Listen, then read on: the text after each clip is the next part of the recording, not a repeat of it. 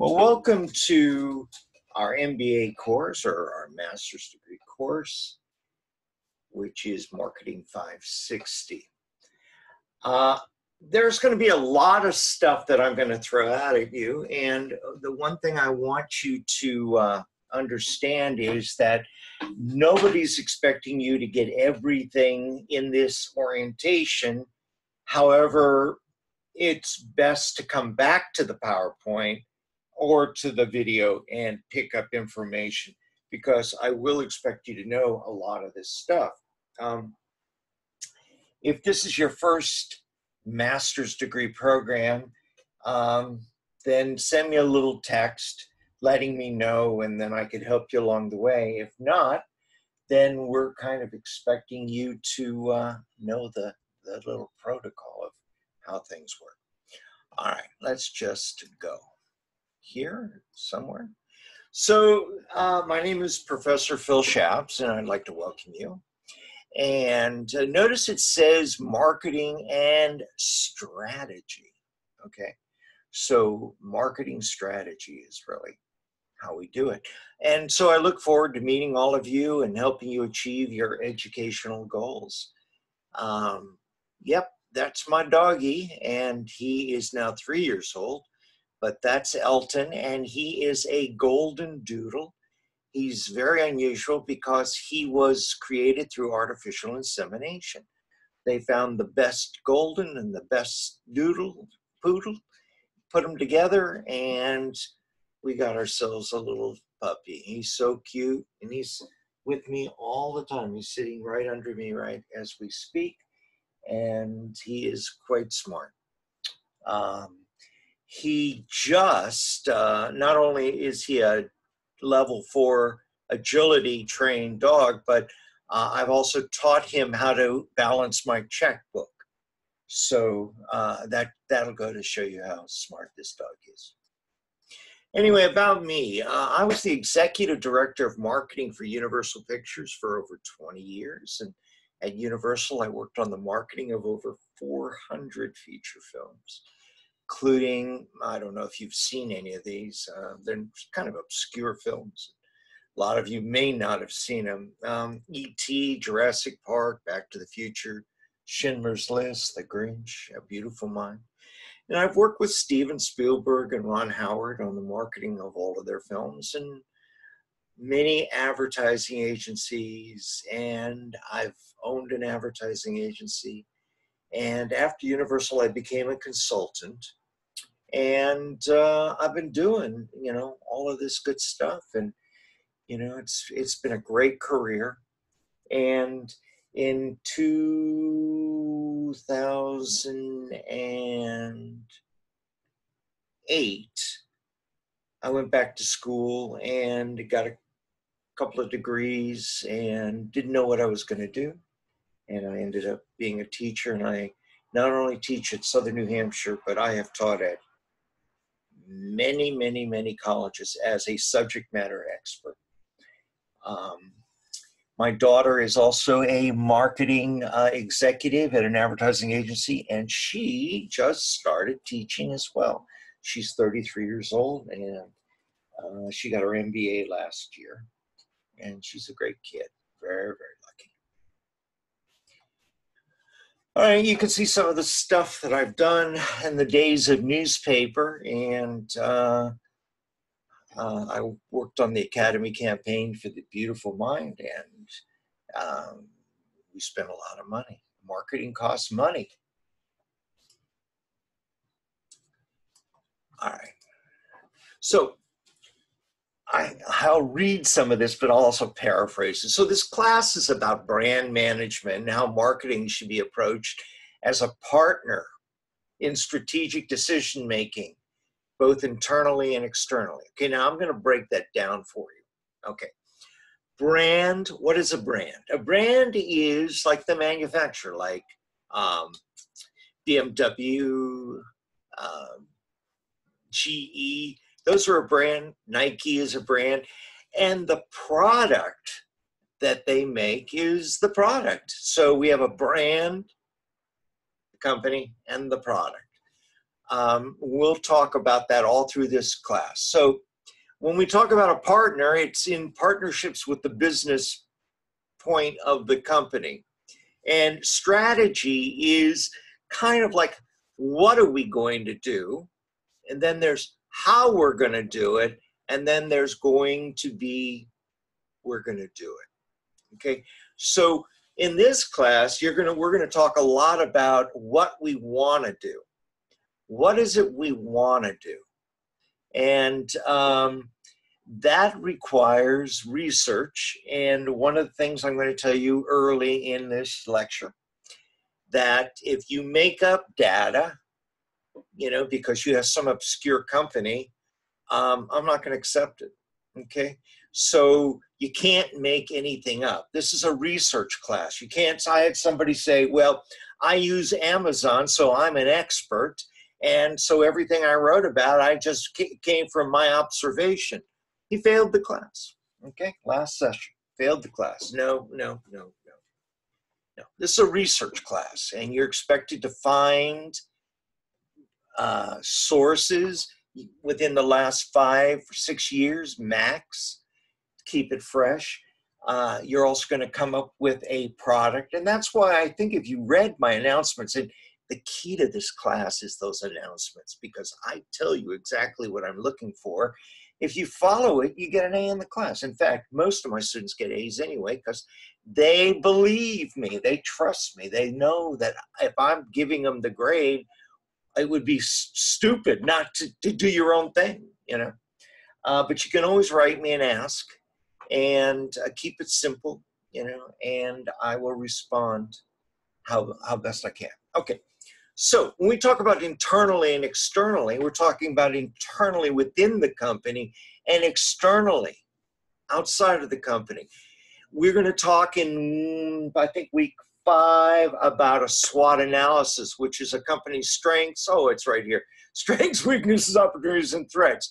Okay, strengths and weaknesses happen within the company. That's a big thing. That's one of those, better write that down quickly. They happen within the company. For instance, what is the company's strengths? What are the company's weaknesses? A lot of people will say, well, you know, my product, nobody buys it outside, you know, I can't get it in stores. That's stuff that happens externally. Internally would be situations like your chain, you know, yeah, my brain just went, human resources, your food chain, whatever, wherever you're getting your products, you know, within the company. You're having problems with the CEO. You're having problems with staffing. You don't have enough machines to make the product. You cannot get your scarce resources have dried up. These are all internal. The other stuff, your threats, would be like another company, you know, is coming in. They're breaking into your market share. Okay, so we study strategic positioning, okay? And market opportunities, pricing strategies, market analysis, as well as product differentiation. All of those things sound like impossible. You're going, oh my gosh, I'm going to flip out. I don't know what any of that means. You know what? You got a book, and you go to the back, and it's got definitions. And, you know, we're not, you know, let's just say you're learning Greek, but you only have to learn about 10 words, okay, in order to communicate. We'll be doing a SWOT analysis and a marketing mix. The marketing mix consists of the product, the price, the place, and the promotion. Now, once again, if you've done marketing in your undergrad work, you understand. But let me explain how this works. Say you've gotten your MBA and you want to get a job, okay? You're the product. How much you want to get paid is the price. Where you want to work is the place. And how you let people know that you're available to work is the promotion.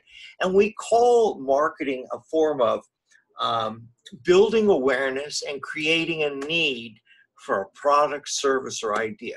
And so what you'll get out of this class, if you get into it, is that you'll learn that you can get in to companies that you thought you could never get into by coming up with novel ideas in order to create awareness, build awareness of who you are.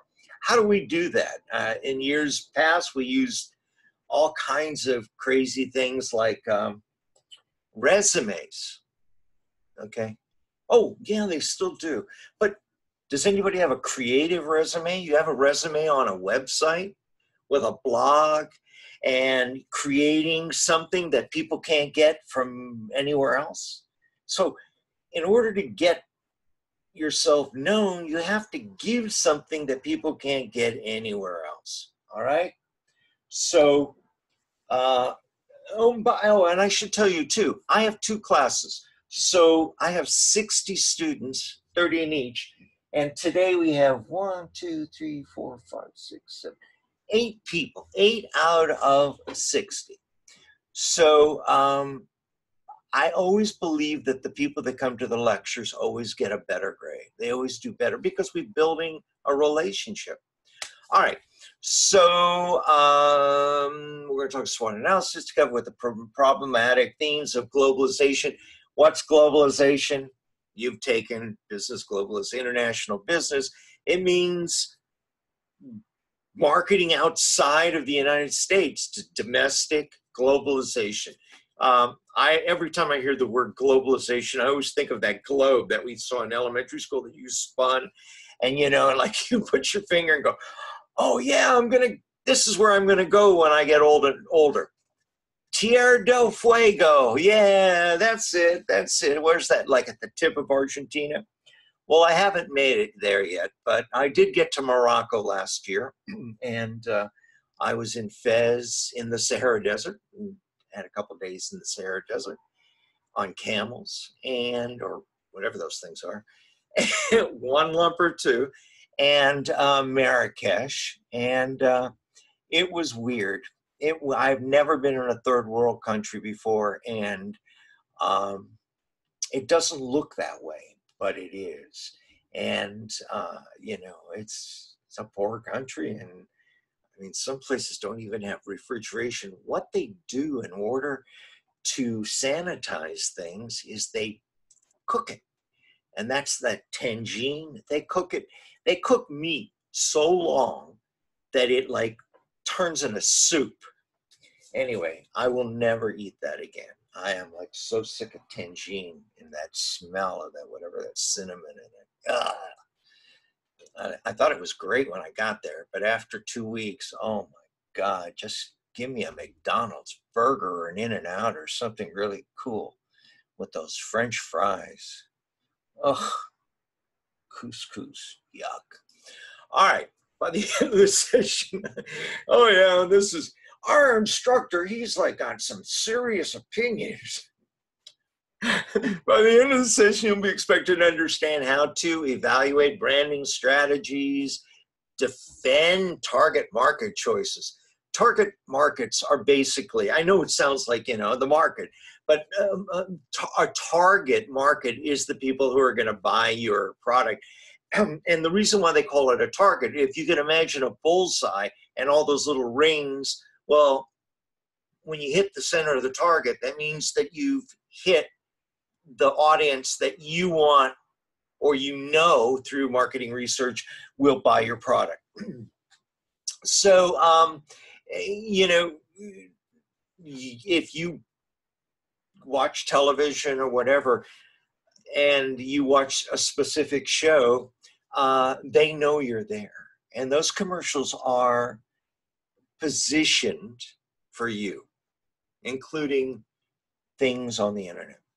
You're going to assess the strengths and weaknesses of organizations, and that's where we're going to take our SWOT analysis, and we'll do that later in the session. Consumer trends. Why do people do what they do? I wrote actually for Southern New Hampshire University in 2011.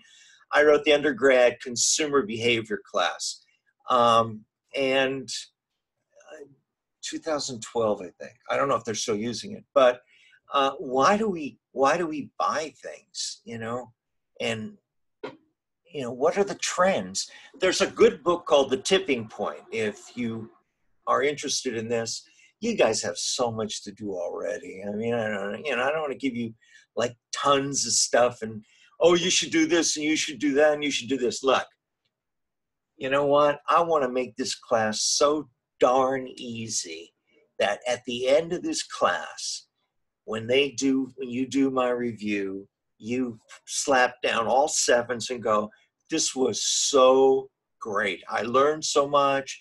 The guy's an easy grader. He's fair. He's ethical. He's a good guy. I would even buy a car for him. All right, so you're going to design business-wide continuous improvement process for regular reviewing, branding. I know. What does all this mean? Learn how to break things down. Now, there's a thing called chunking that I came up with, and you just take a sentence and break it down into little pieces. So design business-wide, okay? So you're going to design business-wide.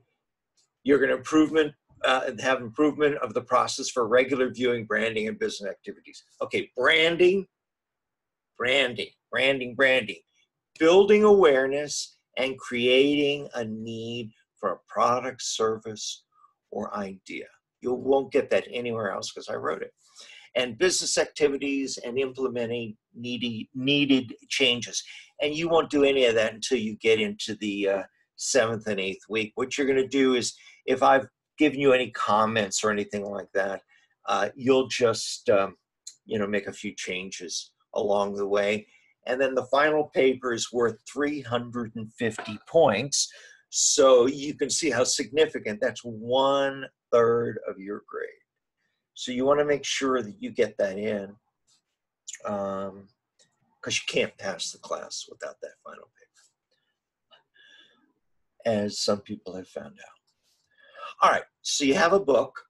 It's a pretty good book. You know what? It was written in 2013. Unless it deals with social media, influencer marketing, which is sort of the nouvelle, which is happening now, kind of, marketing. There's enough good stuff in these books. I've read this book. It's okay. It's great for finding things and using it as a resource, and it would be considered a peer-reviewed resource. So between you and me, use it on every paper you do. Okay? That would be the smart thing to do. And also use it. It's got good stuff. You could Google things, but you don't know for sure when you Google something, whether that's what we're looking for. But if you use the book, and if you have an electronic copy, then you know exactly you're in the right place and getting the right information. All right. Late assignments. Late discussion board submissions will not be accepted for credit after the deadline. This is a absolute for me. Now, I will tell you this.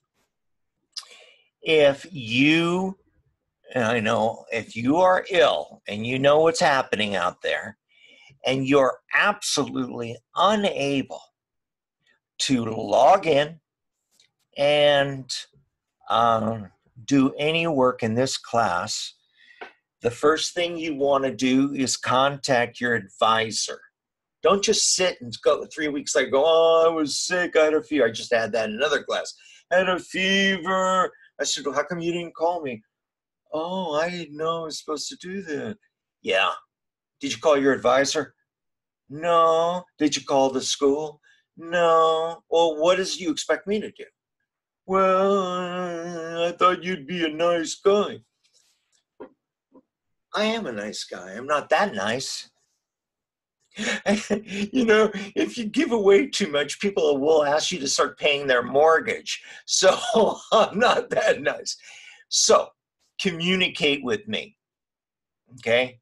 If a paper is due on Sunday and you're not going to get it in, you need to write me and let me know. Or you're going to get the 0, and then, then you get a week to, to try to get it in. But the thing of it is now you're already a week behind and you're already in another situation. Between weeks 3 and 4, we've got like 5. We've got a group team effort. And boy, I'd hate to not get your first paper in and then be working on that while you're in a team effort where you have to, talk to other people. Oh my God, it gets really compressed. So, so like here, I will accept late work without prior arrangement in the case of extenuating circumstances, such as hospitalization, okay? And you know what I'm talking about, what's going on, the current virus, childbirth, a major accident, injury, or bereavement. So, I had a very interesting thing happen a couple of years ago. I had a student contact me 2 weeks after the assignment and said, Professor Shaps, I am so sorry. I was not able to do the last 2 weeks' work because my boyfriend shot me 9 times and I'm in hiding. And I thought, oh, here it comes. Here it comes. I said, okay, well, let me get back to you. So I called a friend of mine who's a doctor. And I said, hey, man, I got this weird situation. This student said to me that she was shot 9 times. And, don't you think that she should be in a hospital if you're shot at least 9 times? He says, no, not at all. He said, we only let people that have been shot 10 times in the hospital. So, yeah, no excuses. I had also another student who wrote me and said, I'm sorry, I'm unable to do my assignment. I was incarcerated over the weekend. I said, for what? And they said, shoplifting. And this person was in medical school. I also teach students marketing and management in medical schools in the Caribbean and the United States. My excuse would be, I'm sorry I couldn't do the assignment because my computer was confiscated by the FBI for evidence. Whoa, what would that mean? All right. Students must submit the final assignment no later than the last day of the term. No assignments are accepted after the last day of the term. And I found out recently that all assignments in this class the deadline is the deadline in your time zone. So if you're in Los Angeles, you can submit your final paper until 2:59 a.m. the day after in Eastern time. So that would be like 11:59 Pacific time. So if you are in a different time zone, let me know. You can, when you do a title page, you could put the date and your time zone. I don't know, that would be cool. I recommend that highly. Just, and if you can just say, well, what time zone am I if I live in outer space? Gee, I don't know. Sidereal time? I have no idea. All right. Well, let's keep going.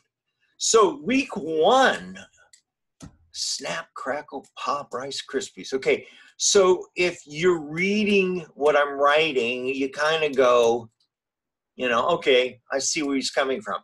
But if you'll notice that in that particular announcement, I tell you exactly what I'm looking for. Expand more on the ideas that your classmate has provided.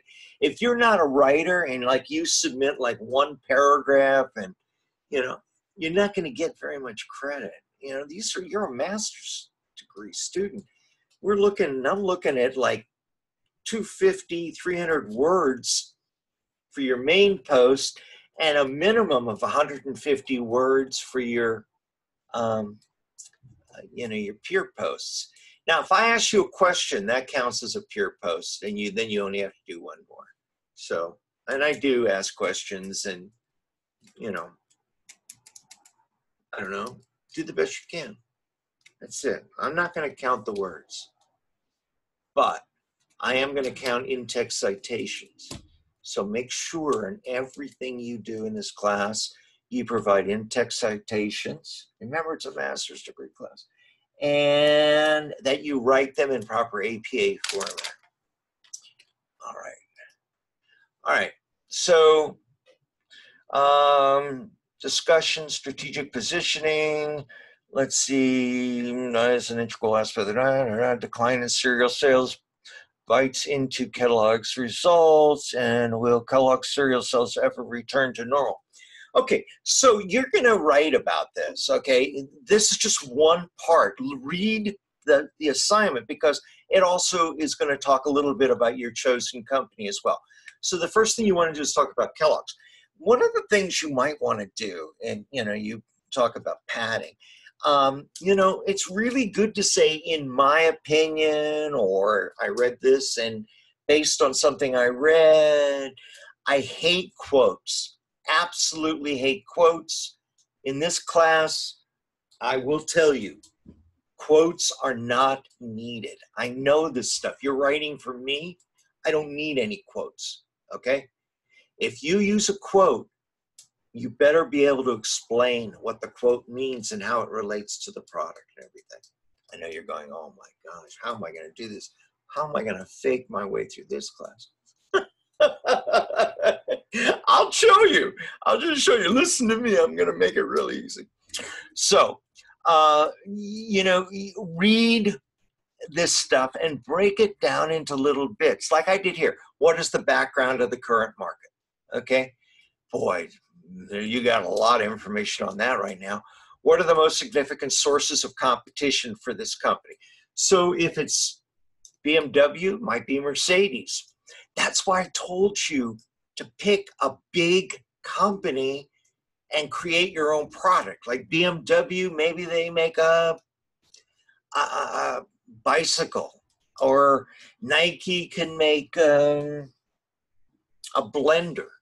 The Nike blender for making blended drinks, for those people who want to pump up and be counted. Okay, so the bigger the company, the better off you are. If you want, and I'm going to tell you, there's going to be 10 people that are going to say, well, I started off with this other thing in the other class, and I want to continue doing it. Go do it. Don't come back to me in the third week and go, oh, I should have listened to you. Now I got a problem. I can't find any information. I don't know how to do a SWOT analysis based on I have no facts. I have to make it up. Make it up. It doesn't count. Okay. So this is a research class. So you research stuff. In fact, it's week 1. If it was me, I'd start already looking for whatever company you pick. I'd already start just lining up different resources and things like that. Okay. The final project submission deadline is week 9. Students must submit the final assignment no later than the last day of the term. 10% deduction after week 9. You know that. No assignments are accepted after the last day of the term. Boy, it said that twice. I think it might mean something. And let me just show you what a paper looks like. And here's what I'm going to do for you guys. So you remember I told you I want to make it really easy? Each time you have a paper due, I'm going to give you a template. And that is going to tell you, it's going to give you an APA formatted title page. It's going to give you an APA formatted table of contents. And that table of contents is going to tell you what questions I want you to answer. Don't make up your own stuff. Just follow that. And, it says defining features of the product and services. Just follow that. It's just like a book, a textbook. Okay? I don't have any contiguous writing. If it's contiguous, I send it back. I want it broken down into little bits. Now, why? You'll learn more. You'll learn exactly. You don't have to integrate all of this stuff into a story. I break it down, you chunk it, and you know exactly what you're writing. When I grade it, I can go to certain places and say, yeah, that works. Yeah, that works. Oh, you need an in-text citation here. I think your you didn't get the idea or whatever. Okay, so title page, you could see the table of contents. You could see here, remember, I'm going to make this PowerPoint available to you. You could see how the paper should look. Notice there's no white space. The columns have not been suppressed. I will send it back. And APA formatted. Now, the other thing that's really important is that these papers, you will have 3 of them, ask for 8 to 10 written pages. Those 8 to 10 written pages do not include a title page, table of contents, and resources. Those are 8 written pages in proper APA format. If you do not write 8 pages, then you will get a deduction. If you write 6 pages, you will probably lose about 20% of the paper. So just figure it in this terms. I usually go by 10 pages, but 8 is fine. But let's 10 points. So for every page missing, you're gonna lose about 10 points. So if you turn in a short paper, the most you can get is a B, and the probability is that there'll be something else that you didn't do, so you probably get a C. You know that you have to have a B in this class in order to, or a B for the MBA program. Okay. Remember, I'm an easy grader. All you have to do in order to get a great grade, and I'm going to tell you this is a secret. It's a secret. Don't tell anybody else in this class. All you have to do is follow my instructions and do the assignments like I want you to do. Okay? And to make it even more exciting, the last 2 classes that I taught, which just ended on a week ago, 89% of the students in each class got an A. And you know why? Because I told them the secret. Everybody on board? If you have a keyboard, just type me a little note. Let me know you're still there.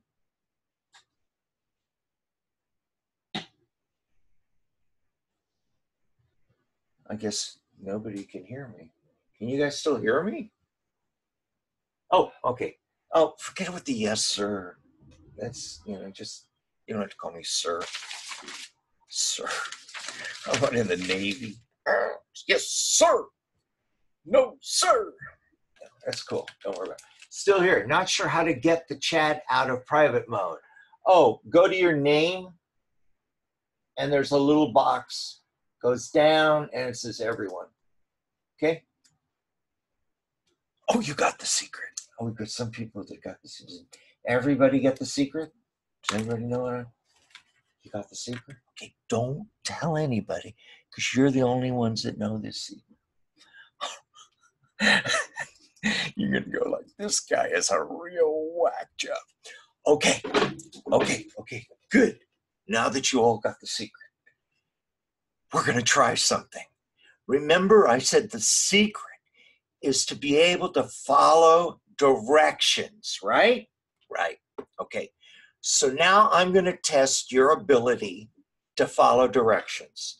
Okay, if you have a computer, get ready, because we're going to try a test to see if you can follow directions. Let's try an online magic trick. Are you ready? Take your finger and place it on any one of the circles that you see on your screen. You want to change it? Go ahead. If you're going to change it now. But now, hold your finger wherever it is and listen carefully to what I tell you. You should be on any one of the circles that you see on your screen. All right, now move your finger left or right to the nearest diamond. I'll wait a second for you. You got it there? Okay. Now I want you to move your finger up or down to the nearest circle. Okay? Did you do that? Great. Now listen very carefully. I want you to move your finger diagonally to the nearest diamond. Okay, good. All right, and finally, move your finger left or right to the nearest circle. And I should have no idea where it arrived. Okay, so how many people have their finger on the red circle? Send me a note right away. Quick, quick, quick, quick.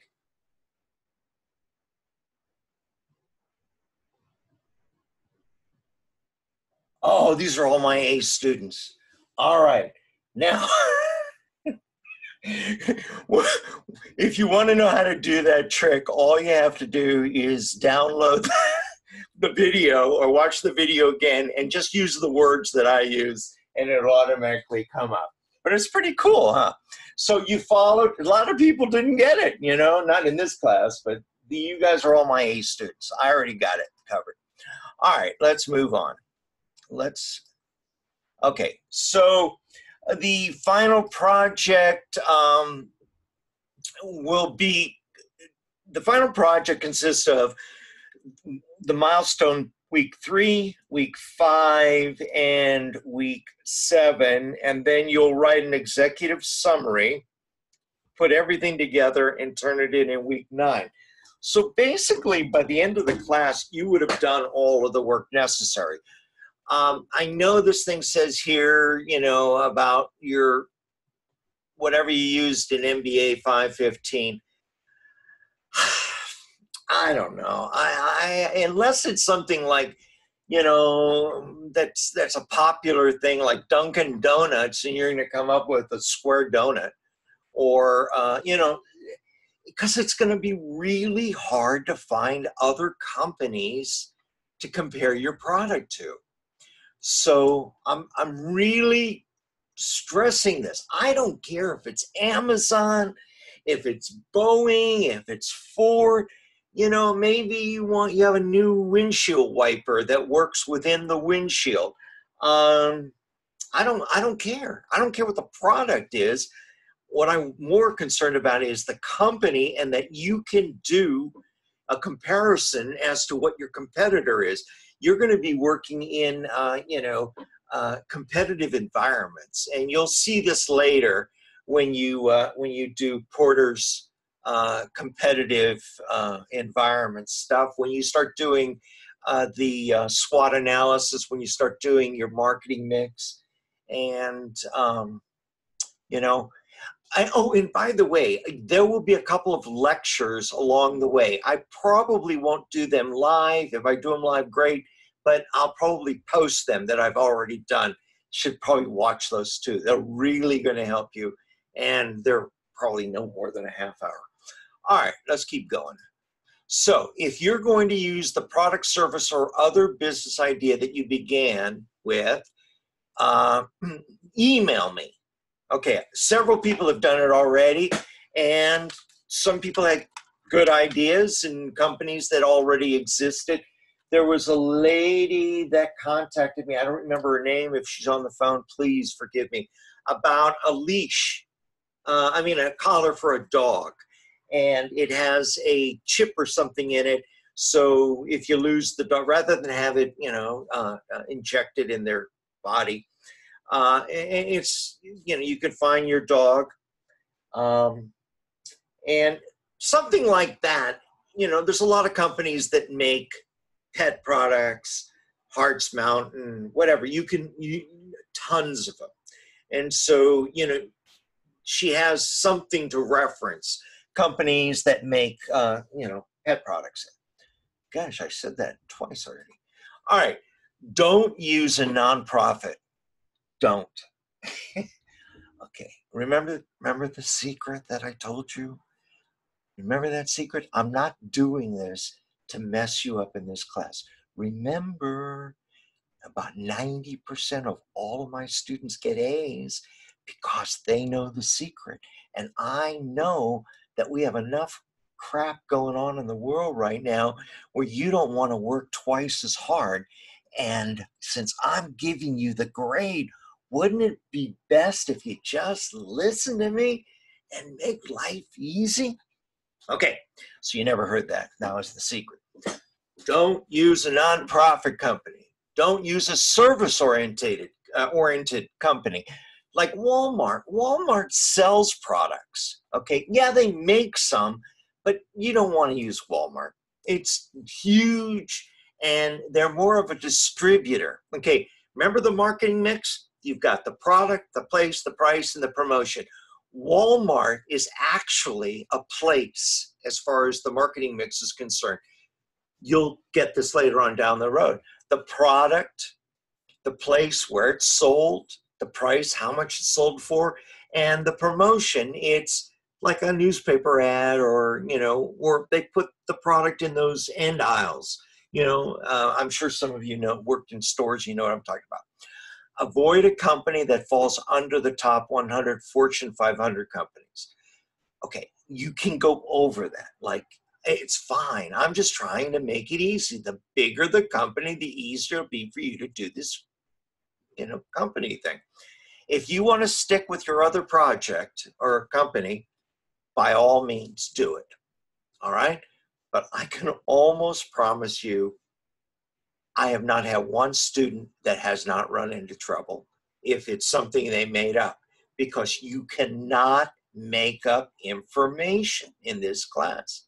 It's a research class.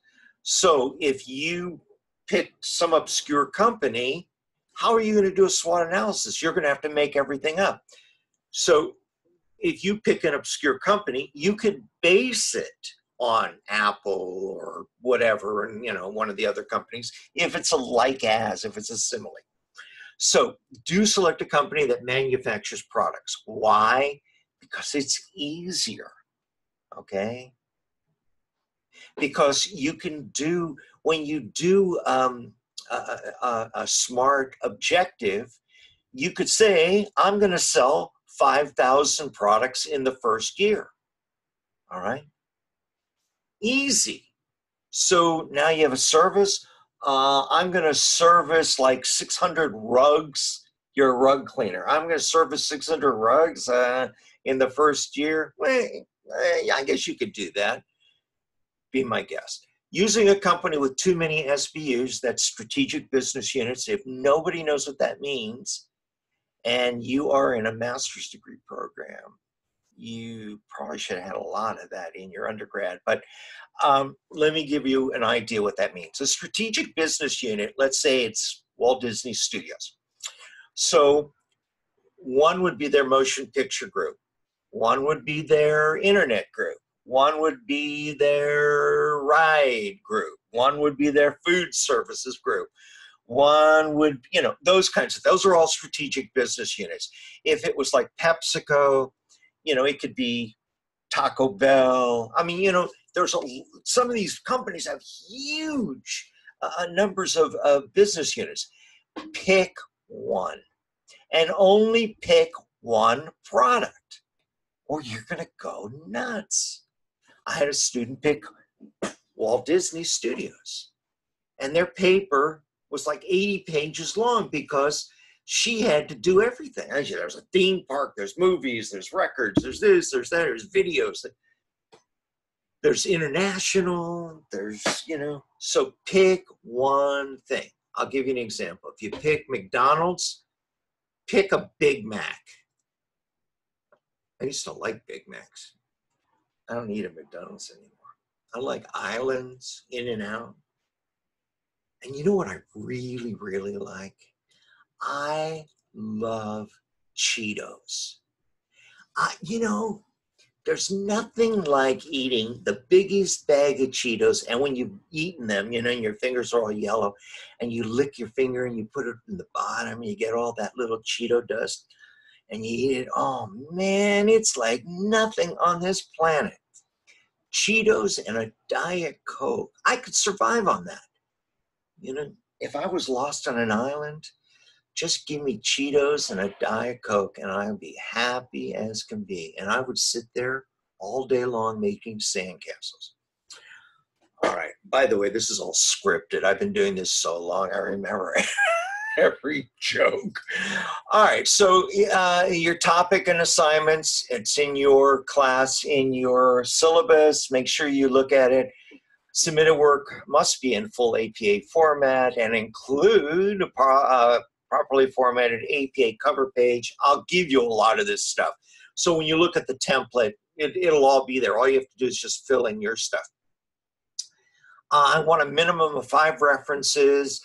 Please make sure your references are at least, they're no older than 5 or 6 years max, you know, and peer reviewed. If you don't know what a peer reviewed resource is, there is a video in the announcements. Look at it. I would look at all the announcements anyway and spot check them, but you know, I'm going to tell you another secret. Okay, are you listening? Okay, can you hear me? Can you hear me? Okay, I'll tell you another secret. So say you need to come up with 5 resources, okay, 5 references. You know one's already the book, and you're probably going to have more than 5 anyway, and you can't find another 2. Like, by the way, if you have a big company, their website would be considered a peer-reviewed website. Now you're starting to pick up how easy this gets. Let's say you can't come up with enough and you just like maybe 2, you have to just, you know, refer to the internet. I'll let it go, but that's a secret. Don't tell anybody, okay? But for you guys, I'll let it go. Okay? Are we good with that? Cool. You don't want to read that. This is the template like I'm going to give you. And wow, what happened there? So let's talk a little bit about in-text citations. This is like what I'm looking for. And this lady that you're going to hear, I have probably heard this video about, I don't know, maybe 50 times. And I don't know who she is, but I'm falling in love with her. So don't tell anybody. Is a brief tutorial that covers the basics about in-text citations, including why they're used, how they're used, and when they're used. But first, it's important to know why we use in-text citations. It's simple. In-text citations give the reader, your audience, a trail to follow to find where you found the information you're borrowing. So let's go ahead and follow the trail. This is a paraphrase from a paper I'm working on, and this is the in-text citation for it. If the readers wanted more information from the source I just used in my paper, the information in the in-text citation gives them enough information to get them to the source listed in the Works Cited page. It includes the author's last name, the page number, with a period after the parentheses. This citation takes us to the source's information on the Works Cited page. And here it is. Now we know exactly where to find the source, and because the in-text citation also gives us the page number, we know precisely where that information was found. So let's look at the path of our trail again. The in-text citation leads us to the Works Cited page. The Works Cited page then leads us to the exact location of the source. Pretty simple, right? Yeah. But what if my source doesn't have an author? Easy, you just give the information that allows the reader to follow the trail to the Works Cited page.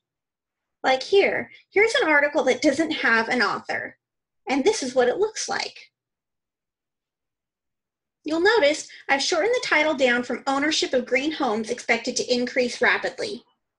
I've shortened it enough where it still makes sense and will get the reader to the Works Cited page, but now it doesn't take up too much room.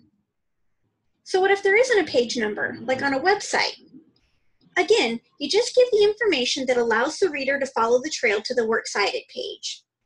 Like here on my Works Cited, there's a website that doesn't list any page numbers. So this is what it looks like with no page numbers. It's just the name of the author or the website, whichever is used to list it alphabetically on the Works Cited page. And what if I use a signal phrase with the author's name to introduce the text I'm borrowing? Easy, you just provide the rest of the information needed in the parenthetical citation. Like here, according to Daniel McGinn is my signal phrase, and since I've already provided the author's name, I don't need to include it in the citation. Like here, I've only included the page number. And here's a free tip about signal phrases. The first time you refer to an author, use his or her first and last name. Anytime after that, just use the last name. So how do in-text citations work when I'm using a direct quotation? Well, all the same rules apply, but you'll also want to add quotation marks. For example, you'll notice that the quotation marks are used to enclose the borrowed words, and the period goes after the parentheses. So how do you know when you need to use in-text citations? Use in-text citations when you summarize, paraphrase, or directly quote someone else. Basically, anytime you borrow someone else's words or ideas, you need to cite it. So we've covered where, how, when, and why to use in-text citations. Good luck on your projects. Good luck.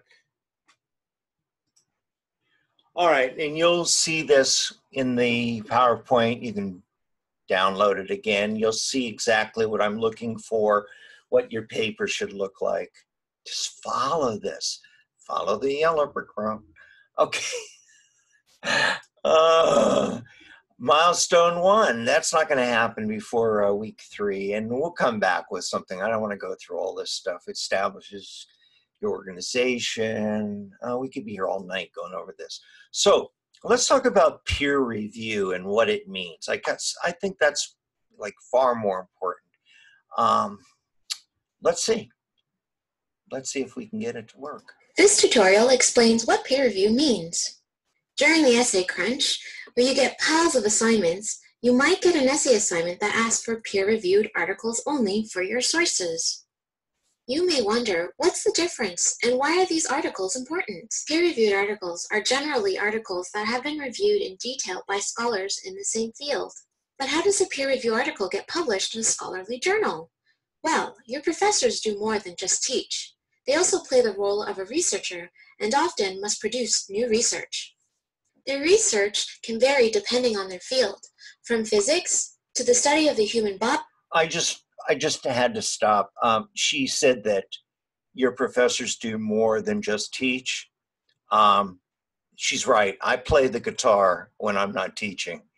I play the blues. Or the economy to philosophical ponderings of Socrates, and can be published in a book or journal. Some of this research requires funding. Once the professor or professors, some do work together, have findings and interpret the results, they can produce a paper for submission. Scholarly research can take several years and is a long process. Once the paper is written, the researchers or your professors will send it to a journal that undergoes the peer review process. Please keep in mind, not every journal has a peer review process. The editor reviews the submission and ensures that it fits the journal's scope or topic area. If it does, the editor sends out copies to other scholars in the field. These scholars are experts in the subject and have already published their own work. These scholars are also the peer reviewers. It is important to note that you may hear the term referee, which is another way of saying peer reviewer. When the scholars are reviewing the article, the major questions that they ask are, is the research new and interesting to scholars in the field? Are there mistakes in the results or writing? Does the research and results make sense? The reviewers send their notes back to the editor, and the editor decides if the paper should be published in the journal.